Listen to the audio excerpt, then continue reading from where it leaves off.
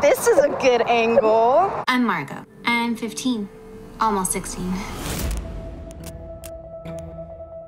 This is it. Best place in the world.